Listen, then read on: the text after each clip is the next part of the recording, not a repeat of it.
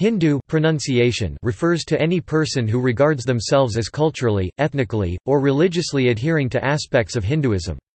It has historically been used as a geographical, cultural, and later religious identifier for people indigenous to the Indian subcontinent. The historical meaning of the term Hindu has evolved with time.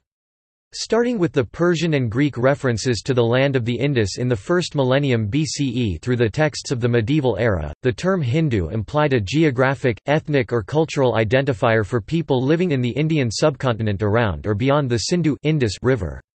By the 16th century, the term began to refer to residents of the subcontinent who were not Turkic or Muslims. The historical development of Hindu self-identity within the local South Asian population, in a religious or cultural sense, is unclear.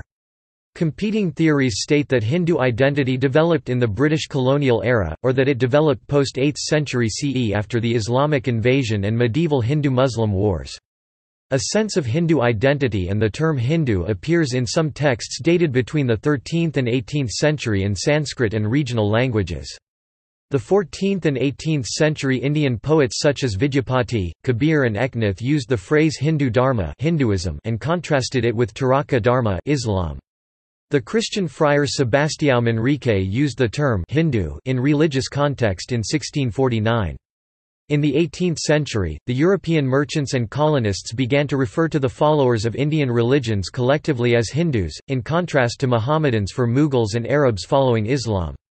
By the mid-19th century, colonial Orientalist texts further distinguished Hindus from Buddhists, Sikhs and Jains, but the colonial laws continued to consider all of them to be within the scope of the term Hindu until about mid-20th century. Scholars state that the custom of distinguishing between Hindus, Buddhists, Jains and Sikhs is a modern phenomenon. Hindu is an archaic spelling variant, whose use today may be considered derogatory. At more than 1.03 billion, Hindus are the world's third largest group after Christians and Muslims. The vast majority of Hindus, approximately 966 million, live in India, according to India's 2011 census. After India, the next 9 countries with the largest Hindu populations are, in decreasing order, Nepal, Bangladesh, Indonesia, Pakistan, Sri Lanka, United States, Malaysia, United Kingdom and Myanmar. These together accounted for 99% of the world's Hindu population, and the remaining nations of the world together had about 6 million Hindus in 2010.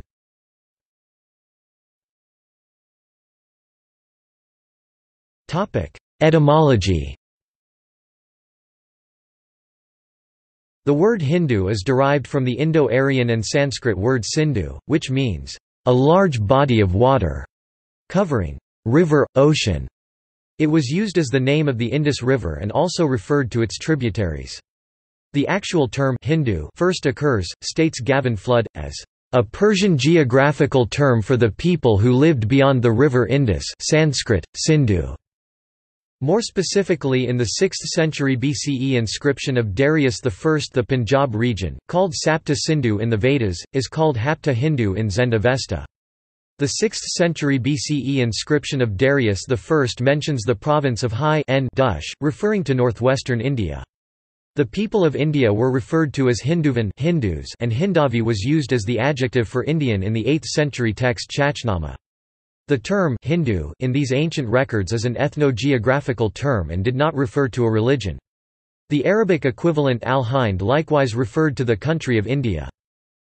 Among the earliest known records of Hindu with connotations of religion may be in the 7th century CE Chinese text record of the western regions by the Buddhist scholar Xuanzang. Xuanzang uses the transliterated term in Tu whose connotation overflows in the religious, according to Arvind Sharma. While Xuanzang suggested that the term refers to the country named after the moon, another Buddhist scholar I Singh contradicted the conclusion saying that in Tu was not a common name for the country. Al-Biruni's 11th century text Tariq al-Hind, and the texts of the Delhi Sultanate period use the term Hindu, where it includes all non-Islamic people such as Buddhists, and retains the ambiguity of being a region or a religion. The Hindu community occurs as the amorphous other of the Muslim community in the court chronicles, according to Romila Thapar. Wilfred Cantwell Smith notes that Hindu retained its geographical reference initially, Indian, indigenous, local, virtually native. Slowly, the Indian groups themselves started using the term, differentiating themselves and their traditional ways From those of the invaders, the text Prithviraj Raso, by Chanda Baradai, about the 1192 CE defeat of Prithviraj Chauhan at the hands of Muhammad Ghori, is full of references to Hindus and Turks, and at one stage, says, "Both the religions have drawn their curved swords." However, the date of this text is unclear and considered by most scholars to be more recent. In Islamic literature, Abd al-Malik Isami's Persian work, Futuhus Salatin, composed in the Deccan in 1350, uses the word Hindi to mean Indian in the ethno-geographical sense and the word Hindu to mean Hindu in the sense of a follower of the Hindu religion. The poet Vidyapati's poem Kirtalata contrasts the cultures of Hindus and Turks Muslims in a city and concludes, "The Hindus and the Turks live close together, each makes fun of the other's religion." One of the earliest uses of word Hindu in religious context in a European language, Spanish, was the publication in 1649 by Sebastião Manrique. Other prominent mentions of Hindu include the epigraphical inscriptions from Andhra Pradesh kingdoms who battled military expansion of Muslim dynasties in the 14th century, where the word Hindu partly implies a religious identity in contrast to Turks or Islamic religious identity. The term Hindu was later used occasionally in some Sanskrit texts such as the later Rajataranginis of Kashmir Hinduka, c. 1450 and some 16th to 18th century Bengali Gaudiya Vaishnava texts, including Chaitanya Charitamrita and Chaitanya Bhagavata. These texts used it to contrast Hindus from Muslims who are called Yavanas foreigners or Malechas barbarians, with the 16th century Chaitanya Charitamrita text and the 17th century Bhakta Mala text using the phrase Hindu Dharma.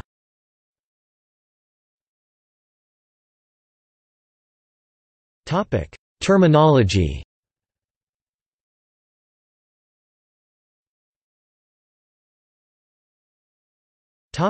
Medieval era usage 8th to 18th century. One of the earliest but ambiguous uses of the word Hindu is, states Arvind Sharma, in the Brahmanabad settlement which Muhammad ibn Qasim made with non-Muslims after the Arab invasion of northwestern Sindh region of India, in 712 CE. The term Hindu meant people who were non-Muslims, and it included Buddhists of the region. In the 11th century text of al-Biruni, Hindus are referred to as religious antagonists to Islam, as those who believe in rebirth, presents them to hold a diversity of beliefs, and seems to oscillate between Hindus holding a centralist and pluralist religious views. In the texts of Delhi Sultanate era, states Sharma, the term Hindu remains ambiguous on whether it means people of a region or religion, giving the example of Ibn Battuta's explanation of the name, Hindu Kush, for a mountain range in Afghanistan. It was so called, wrote Ibn Battuta, because many Indian slaves died there of snow cold, as they were marched across that mountain range. The term Hindu there is ambivalent and could mean geographical region or religion. The term Hindu appears in the texts from the Mughal Empire era. It broadly refers to non-Muslims. Pashora Singh states, "In Persian writings, Sikhs were regarded as Hindu in the sense of non-Muslim Indians." Jahangir, for example, called the Sikh guru Arjan a Hindu. There was a Hindu named Arjan in Gobindwal on the banks of the Beas River. Pretending to be a spiritual guide, he had won over as devotees many simple-minded Indians and even some ignorant, stupid Muslims by broadcasting his claims to be a saint. When Khusra stopped at his residence, Arjan came out and had an interview with Khusra. Giving him some elementary spiritual precepts picked up here and there, he made a mark with saffron on his forehead, which is called Qashqa in the idiom of the Hindus and which they consider lucky.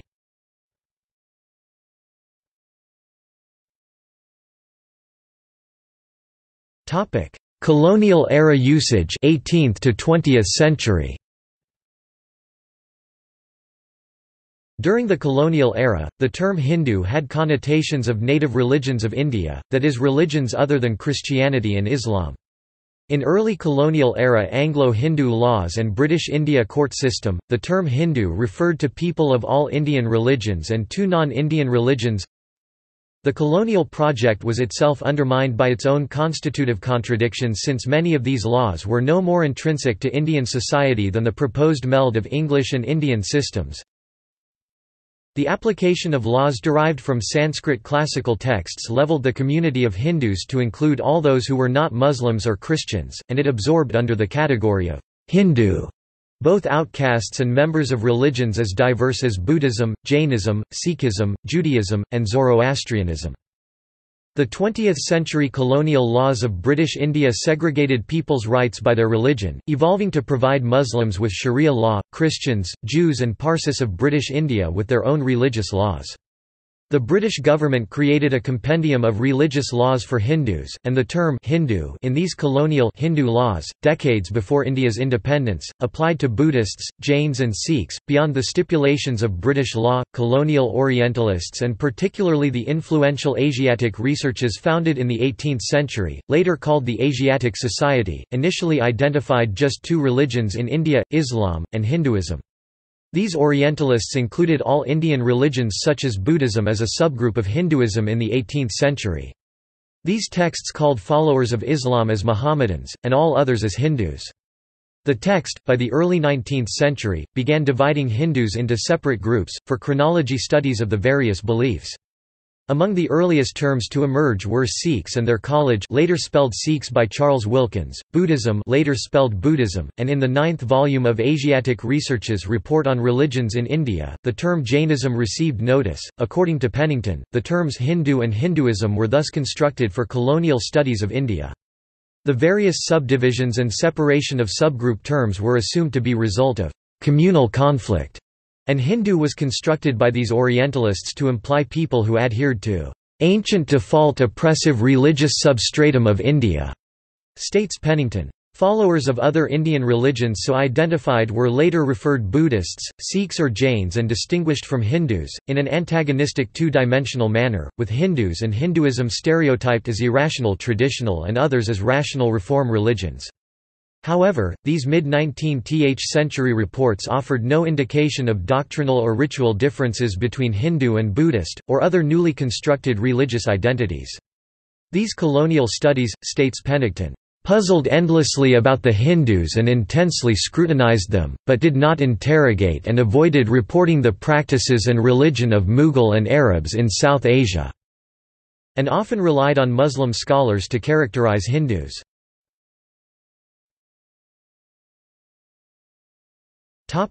Contemporary usage. In contemporary era, the term Hindus are individuals who identify with one or more aspects of Hinduism, whether they are practicing or non-practicing or laissez-faire. The term does not include those who identify with other Indian religions such as Buddhism, Jainism, Sikhism or various animist tribal religions found in India such as Sarnaism. The term Hindu, in contemporary parlance, includes people who accept themselves as culturally or ethnically Hindu rather than with a fixed set of religious beliefs within Hinduism. One need not be religious in the minimal sense, states Julius Lipner, to be accepted as Hindu by Hindus, or to describe oneself as Hindu. Hindus subscribe to a diversity of ideas on spirituality and traditions, but have no ecclesiastical order, no unquestionable religious authorities, no governing body, nor a single founding prophet. Hindus can choose to be polytheistic, pantheistic, monotheistic, monistic, agnostic, atheistic, or humanist. Because of the wide range of traditions and ideas covered by the term Hinduism, arriving at a comprehensive definition is difficult. The religion defies our desire to define and categorize it. A Hindu may, by his or her choice, draw upon ideas of other Indian or non-Indian religious thought as a resource, follow or evolve his or her personal beliefs, and still identify as a Hindu. In 1995, Chief Justice P. B. Gajendragadkar was quoted in an Indian Supreme Court ruling, "When we think of the Hindu religion, unlike other religions in the world, the Hindu religion does not claim any one prophet, it does not worship any one god, it does not subscribe to any one dogma, it does not believe in any one philosophic concept, it does not follow any one set of religious rites or performances, in fact, it does not appear to satisfy the narrow traditional features of any religion or creed. It may broadly be described as a way of life and nothing more. Although Hinduism contains a broad range of philosophies, Hindus share philosophical concepts, such as but not limiting to dharma, karma, kama, artha, moksha, and samsara, even if each subscribes to a diversity of views. Hindus also have shared texts such as the Vedas with embedded Upanishads, and common ritual grammar sanskara rite of passage such as rituals during a wedding or when a baby is born or cremation rituals. Some Hindus go on pilgrimage to shared sites they consider spiritually significant, practice one or more forms of bhakti or puja, celebrate mythology and epics, major festivals, love and respect for guru and family, and other cultural traditions. A Hindu could follow any of the Hindu schools of philosophy, such as Advaita non-dualism, Vishishtadvaita non-dualism of the qualified whole, Dvaita dualism, Dvaitadvaita dualism with non-dualism, etc. Follow a tradition centered on any particular form of the divine, such as Shaivism, Vaishnavism, Shaktism, etc. Practice any one of the various forms of yoga systems in order to achieve moksha, that is freedom in current life or salvation in after-life. Practice bhakti or puja for spiritual reasons, which may be directed to one's guru or to a divine image. A visible public form of this practice is worship before an idol or statue. Janine Fowler states that non-Hindu observers often confuse this practice as stone or idol worship and nothing beyond it, while for many Hindus, it is an image which represents or is symbolic manifestation of a spiritual absolute Brahman. This practice may focus on a metal or stone statue, or a photographic image, or a linga, or any object or tree pipal or animal cow or tools of one's profession, or sunrise or expression of nature or to nothing at all, and the practice may involve meditation, japa, offerings or songs. Inden states that this practice means different things to different Hindus, and has been misunderstood, misrepresented as idolatry, and various rationalizations have been constructed by both Western and native Indologists.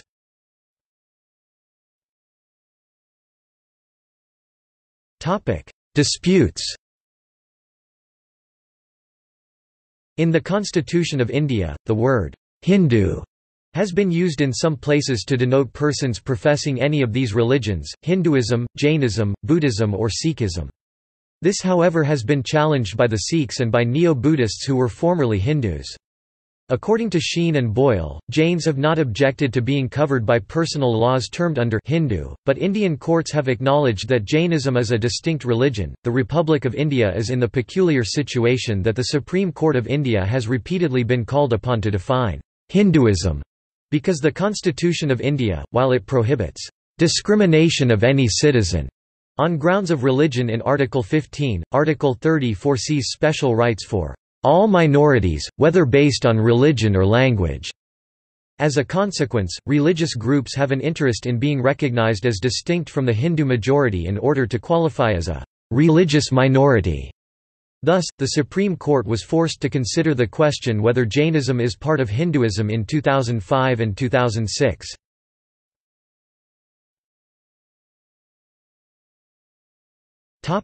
History of Hindu identity. Starting after the 10th century and particularly after the 12th century Islamic invasion, states Sheldon Pollock, the political response fused with the Indic religious culture and doctrines. Temples dedicated to deity Rama were built from North to South India, and textual records as well as hagiographic inscriptions began comparing the Hindu epic of Ramayana to regional kings and their response to Islamic attacks. The Yadava king of Devagiri named Ramacandra, for example, states Pollock, is described in a 13th-century record as, "How is this Rama to be described, who freed Varanasi from the Malecha barbarian, Turk-Muslim horde, and built there a golden temple of Sarngadhara?" Pollock notes that the Yadava king Ramacandra is described as a devotee of deity Shiva Shaivism, yet his political achievements and temple construction sponsorship in Varanasi, far from his kingdom's location in the Deccan region, is described in the historical records in Vaishnavism terms of Rama, a deity Vishnu avatar. Pollock presents many such examples and suggests an emerging Hindu political identity that was grounded in the Hindu religious text of Ramayana, one that has continued into the modern times, and suggests that this historic process began with the arrival of Islam in India. Brajadulal Chattopadhyaya has questioned the Pollock theory and presented textual and inscriptional evidence. According to Chattopadhyaya, the Hindu identity and religious response to Islamic invasion and wars developed in different kingdoms, such as wars between Islamic sultanates and the Vijayanagara kingdom Karnataka, and Islamic raids on the kingdoms in Tamil Nadu. These wars were described not just using the mythical story of Rama from Ramayana, states Chattopadhyaya. The medieval records used a wide range of religious symbolism and myths that are now considered as part of Hindu literature. This emergence of religious with political terminology began with the first Muslim invasion of Sind in the 8th century CE, and intensified 13th century onwards. The 14th century Sanskrit text, Madhuravijayam, a memoir written by Gangadevi, the wife of Vijayanagara prince, for example, describes the consequences of war using religious terms. The historiographic writings in Telugu language from the 13th and 14th century Kakatiya dynasty period presents a similar alien other Turk and self-identity Hindu contrast. Chattopadhyaya, and other scholars, state that the military and political campaign during the medieval-era wars in Deccan Peninsula of India, and in the North India, were no longer a quest for sovereignty, they embodied a political and religious animosity against the otherness of Islam. And this began the historical process of Hindu identity formation. Andrew Nicholson, in his review of scholarship on Hindu identity history, states that the vernacular literature of Bhakti movement sans from 15th to 17th century, such as Kabir, Anantadas, Eknath, Vidyapati, suggests that distinct religious identities, between Hindus and Turks Muslims, had formed during these centuries. The poetry of this period contrasts Hindu and Islamic identities, states Nicholson, and the literature vilifies the Muslims coupled with a distinct sense of a Hindu religious identity.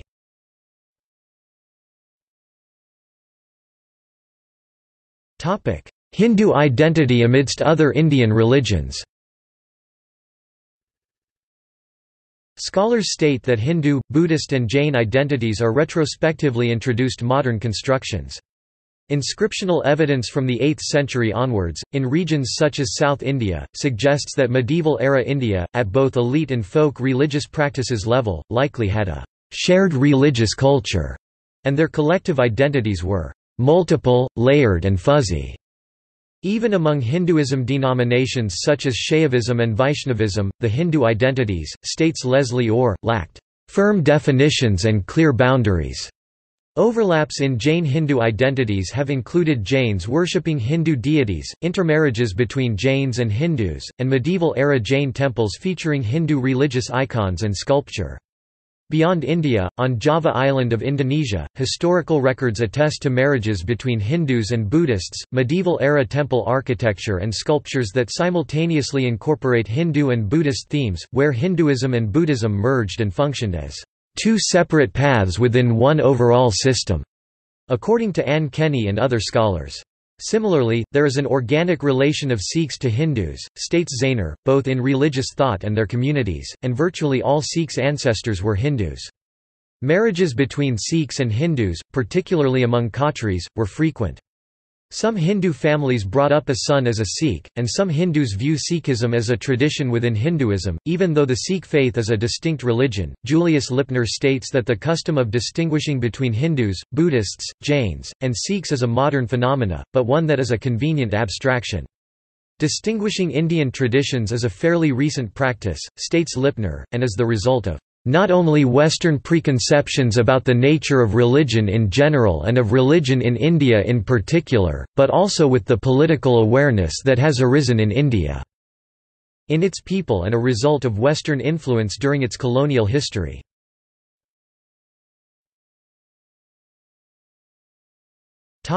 Sacred geography.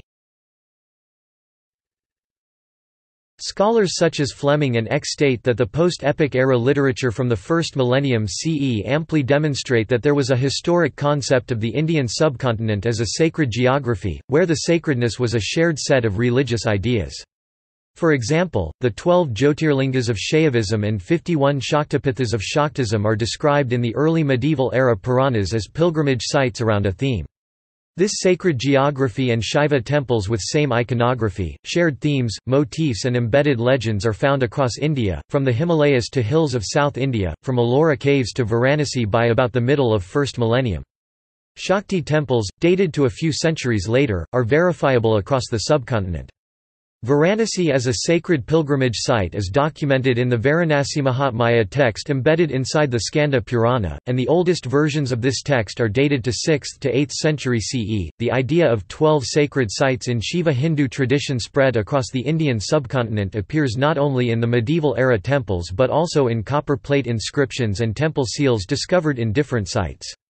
According to Bhardwaj, non-Hindu texts such as the memoirs of Chinese Buddhist and Persian Muslim travelers attest to the existence and significance of the pilgrimage to sacred geography among Hindus by later 1st millennium CE. According to Fleming, those who question whether the term Hindu and Hinduism are a modern construction in a religious context present their arguments based on some texts that have survived into the modern era, either of Islamic courts or of literature published by Western missionaries or colonial-era Indologists aiming for a reasonable construction of history.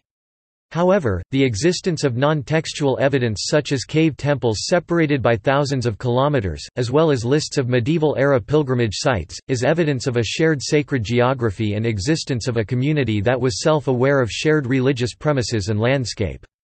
Further, it is a norm in evolving cultures that there is a gap between the lived and historical realities of a religious tradition and the emergence of related textual authorities.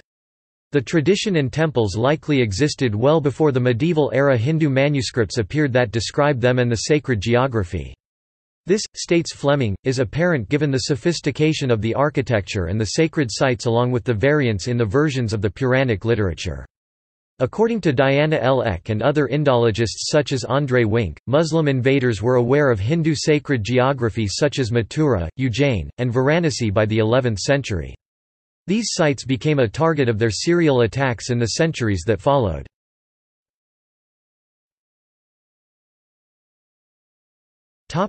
Hindu persecution. The Hindus have been persecuted during the medieval and modern era. The medieval persecution included waves of plunder, killing, destruction of temples and enslavement by Turk-Mongol Muslim armies from Central Asia.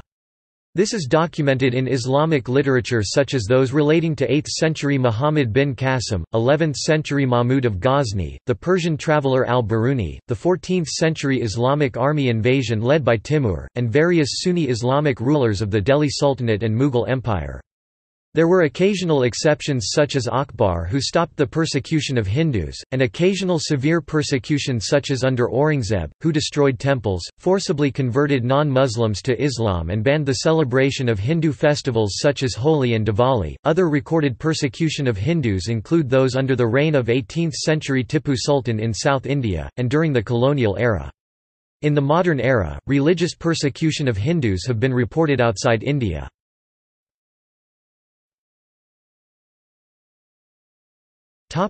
Hindu nationalism. Christoph Joffrelot states that modern Hindu nationalism was born in Maharashtra, in the 1920s, as a reaction to the Islamic Khilafat movement wherein Indian Muslims championed and took the cause of the Turkish Ottoman Sultan as the Caliph of all Muslims. At the end of the World War I, Hindus viewed this development as one of divided loyalties of Indian Muslim population, of pan-Islamic hegemony, and questioned whether Indian Muslims were a part of an inclusive anti-colonial Indian nationalism. The Hindu nationalism ideology that emerged, states Joffrelot, was codified by Savarkar while he was a political prisoner of the British colonial empire. Chris Bailey traces the roots of Hindu nationalism to the Hindu identity and political independence achieved by the Maratha Confederacy, that overthrew the Islamic Mughal Empire in large parts of India, allowing Hindus the freedom to pursue any of their diverse religious beliefs and restored Hindu holy places such as Varanasi. A few scholars view Hindu mobilization and consequent nationalism to have emerged in the 19th century as a response to British colonialism by Indian nationalists and Neo-Hinduism gurus.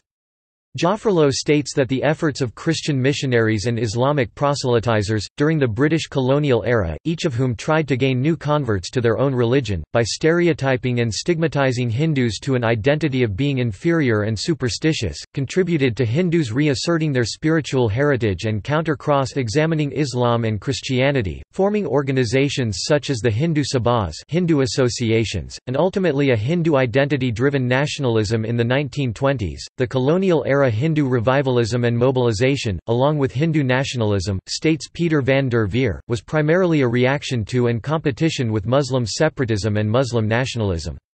The successes of each side fed the fears of the other, leading to the growth of Hindu nationalism and Muslim nationalism in the Indian subcontinent. In the 20th century, the sense of religious nationalism grew in India, states van der Veer, but only Muslim nationalism succeeded with the formation of the West and East Pakistan, later split into Pakistan and Bangladesh, as an Islamic state upon independence. Religious riots and social trauma followed as millions of Hindus, Jains, Buddhists and Sikhs moved out of the newly created Islamic states and resettled into the Hindu-majority post-British India.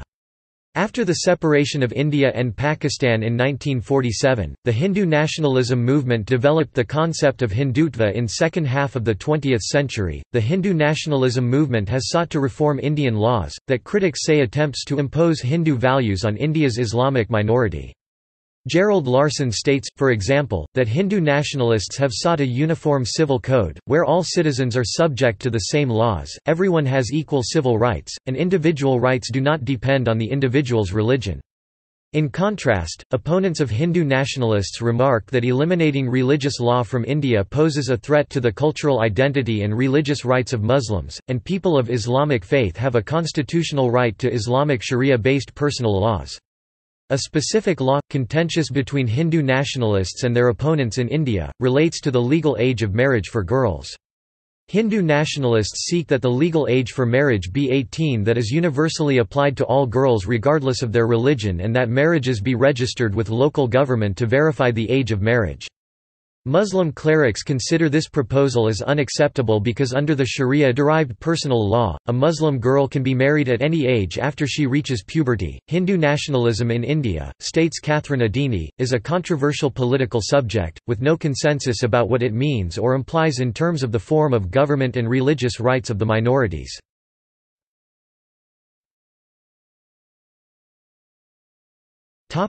Demographics. According to Pew Research, there are over 1 billion Hindus worldwide, 15% of world's population. Along with Christians 31.5%, Muslims 23.2%, and Buddhists 7.1%, Hindus are one of the four major religious groups of the world. Most Hindus are found in Asian countries. The countries with most Hindu residents and citizens include, in decreasing order, are India, Nepal, Bangladesh, Indonesia, Pakistan, Sri Lanka, United States, Malaysia, United Kingdom, Myanmar, Canada, Mauritius, Guyana, South Africa, Trinidad and Tobago, Fiji, Suriname. The fertility rate, that is children per woman, for Hindus is 2.4, which is less than the world average of 2.5. Pew Research projects that there will be 1.161 billion Hindus by 2020. In more ancient times, Hindu kingdoms arose and spread the religion and traditions across Southeast Asia, particularly Thailand, Nepal, Burma, Malaysia, Indonesia, Cambodia, Laos, Philippines, and what is now central Vietnam. Over 3 million Hindus are found in Bali, Indonesia, a culture whose origins trace back to ideas brought by Tamil Hindu traders to Indonesian islands in the 1st millennium CE. Their sacred texts are also the Vedas and the Upanishads. The Puranas and the Itihasa, mainly Ramayana and the Mahabharata, are enduring traditions among Indonesian Hindus, expressed in community dances and shadow puppet performances. As in India, Indonesian Hindus recognizes 4 paths of spirituality, calling it Catur Marga.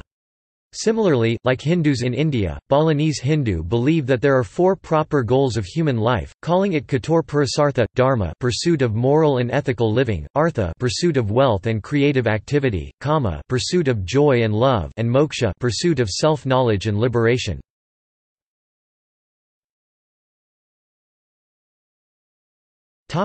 See also: Diksha, History of Hinduism, Hindu festivals, Hindaraya Suratrana, Samskaram. Notes